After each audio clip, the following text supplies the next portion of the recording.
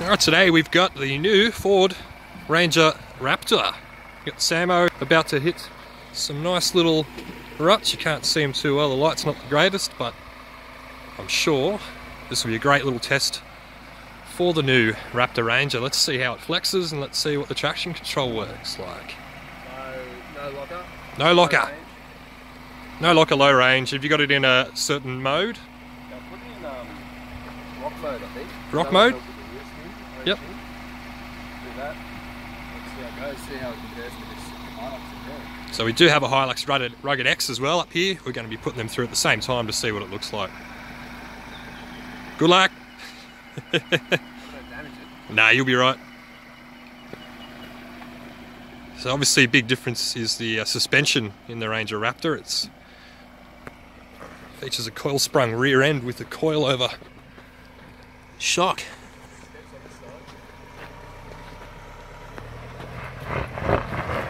It's already spinning. It looks like it's, whoa, big lift there.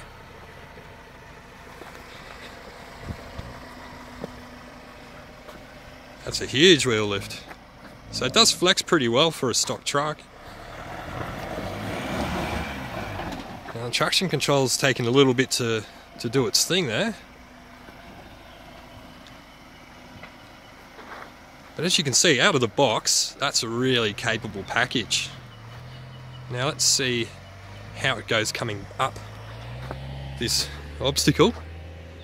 Because again, it doesn't look much, but you just saw that wheel lift. This is a pretty gnarly little section. We'll just get Sam to turn around and we'll see how it is coming up. And two, coming back up the obstacle, Sam just drove down in the Ford Ranger Raptor. And this will be a big test for the traction control more than anything, because it's really slippery sort of surface.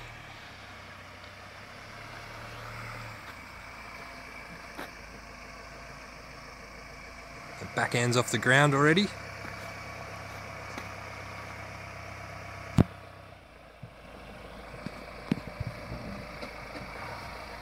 A big old lift. But so far it's going really well. It's doing it easy. Even it's on 3 wheels most of the time. Now those BFG all-terrains are in fact a light truck tyre as well, so they help this thing out no end. It's amazing what a good set of tyres will do. That was easy. Walked it no problems. Let's see how the Toyota HiLux Rugged X goes. Will it do it as easy on highway tyres and with leaf springs in the rear? That's the question. Okay, so we're just about to take the Toyota HiLux Rugged X, which, yeah, it's got a bit of bar work, snorkel, front bar, recovery points, but it still does have these rather pathetic stock tyres. So we'll see if this is a limitation. The same track, we just put that base down. Let's give it a go. I'll do the same thing. Yep. No locker to start with. We'll see what the traction control's like, and I'll flick the locker back on coming up. Okay.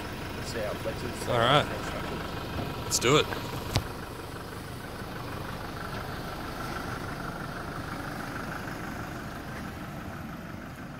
So far I've been really impressed with the traction control in this HiLux model. It just seems to work incredibly quickly and incredibly well. So how's the flex on the rear end?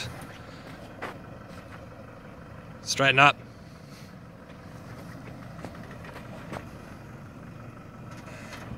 Gee, that flexes pretty well for leaf springs.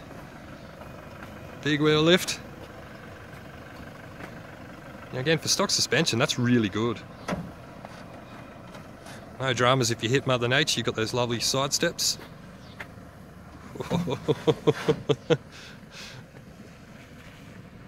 Alright, so that did it no problems. Again, we're going to see how it performs coming back up the same obstacle. It must be said the Ranger Raptor did that no problems. Walk in the park. Alright, coming back up now. As Sam mentioned before, we did put the rear locker in for both vehicles to come up this, just to sort of really see how easy they will do it.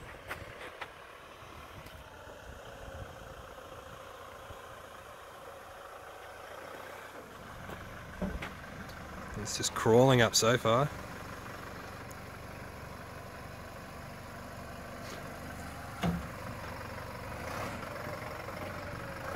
Bit of slip in the front end.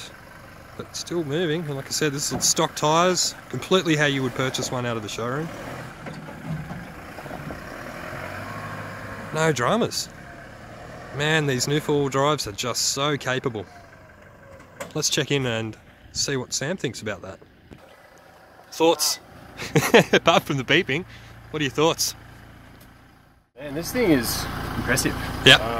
I didn't have to touch the throttle at all. I'm not sure if that's like a wheelbase thing. It didn't drop into the ruts as hard as that one, maybe. But, it's certainly wider, the Raptor, anyway. Yeah, so maybe it was working a little bit harder, but both are quite impressive. I mean, with that rear locker engage coming back up, you're just sort of leaning on the throttle and it just sort of walks up. You'll notice that the traction control does turn off on the HiLux. With the Ranger it doesn't, so it's probably an advantage for the Ranger. Yeah, certainly I noticed the front end had a bit more slip in the HiLux, whereas the Raptor didn't budge, didn't move. But I mean, both of them are super impressive, obviously. They're both actually designed to do this a bit more than your average, so that's it. That's awesome, I reckon. They're insanely capable and comfortable and yeah. economical, all the things that our own vehicles aren't. Fit tyres to this. Yep.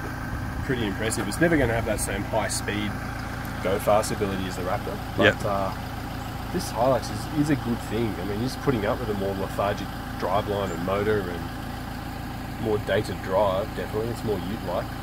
But for a touring four-wheel drive that does low range work, this is a good idea, I reckon. Agreed. Yeah. Let's keep driving. Yeah, man. Bit out of breath, just ran up this hill and I'm terribly unfit. I got up here just in time to watch Ev drive this fairly challenging little climb.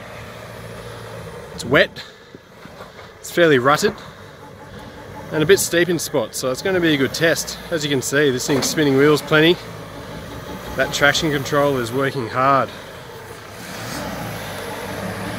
That's doing a really good job though. Steady throttle control. Up she goes. Test the old ramp over angle at the top. That's what sliders are made for. That was pretty good though. Still on pretty basic highway terrain tyres. These are aired down to 18 at the moment. What did you think of that, Ev? That's good. It goes really, really well. I think that's probably the harshest test for it because it was just so crossed up at the right point. So it's really slippery and wet. No diff lock on. This is just pure. Put it in D and low range, and off you go. This doesn't have any modes really, does it? So it is just a case of sort of point and shoot. I've been mucking around a little bit with the eco and the power mode because I find running it in eco makes the throttle a little bit less sensitive, which is quite nice for stuff like that where you just want consistent throttle input. So it's not too jerky. It did look like a nice controlled drive. A bit of wheel spin, but that's always going to happen. It's not down to the driver, that's for sure. Very impressive. Like you said, on stock tyres, I think with off-road, good all-terrain or mud-terrain tyre on this car, he's just incredible. Yeah, it would be pretty unstoppable, wouldn't it? And then you think about maybe a 50mm lift or something like that for a bit more clearance. It did bottom out a little bit on the bash plate top a bit, but hey, that's why it's there. Yeah, for sure. And that gives you a lot more confidence to drive the harder tracks like that. Absolutely. When you got a bit of steel floating around, I noticed the sliders had a little kiss there as you came over, but that's exactly why they're there. But it worked. It was, you hit a side step, you feel it get hung up. Yeah. But this is smooth. Smooth, straight. Yeah, no times. I'm really impressed. I'm really impressed with this vehicle all around. Yeah, cool. Let's see how the Raptor goes, though. Yes, I'm excited. All right. Let's get into the wombat holes now. See straight away. Front wheel spinning. Now it's crossed up. It's still doing it, but I don't think anywhere near as gently as the HiLux did. And you can see Sam stopped. I think he may be putting the locker in. No.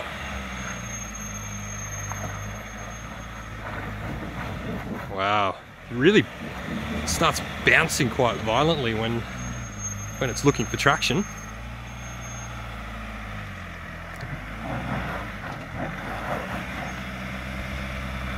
Lift in the front there. She's got a bit of articulation though.